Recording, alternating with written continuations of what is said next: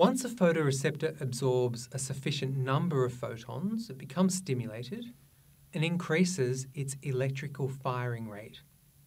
These neural signals then propagate to the post-receptoral neurons, that is the horizontal, the bipolar, the amacrine and the ganglion cells.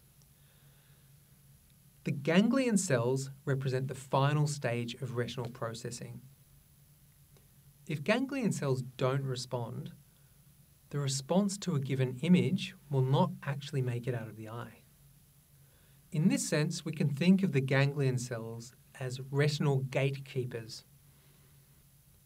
Now, some ganglion cells receive input from a large number of photoreceptors. This is common in the visual periphery.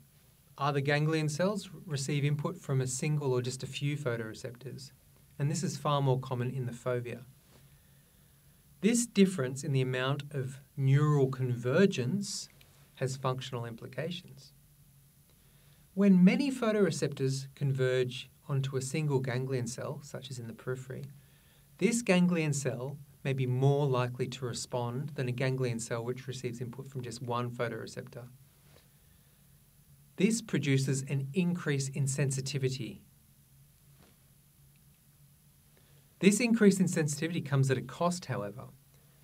When the amount of convergence is high, the ganglion cell can't distinguish which of its many photoreceptor inputs have been stimulated. Consequently, information and resolution is lost. On the other hand, when the amount of convergence is lower, yes, the ganglion cell will be less sensitive, but resolution is greater. Now, ganglion cells don't just receive excitatory photoreceptor inputs, as we've described it so far. In fact, they respond to specific patterns of light, specific spatial patterns of light. On the right, we have a wiring diagram.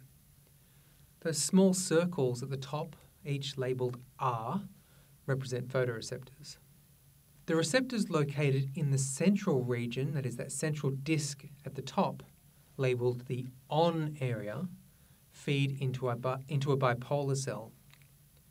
The receptors located on the outer ring, labelled the OFF area, feed into horizontal cells. Now, if this bipolar cell is stimulated, it will drive the ganglion cell below it. Importantly, however, the horizontal cells send inhibitory input to the bipolar cell.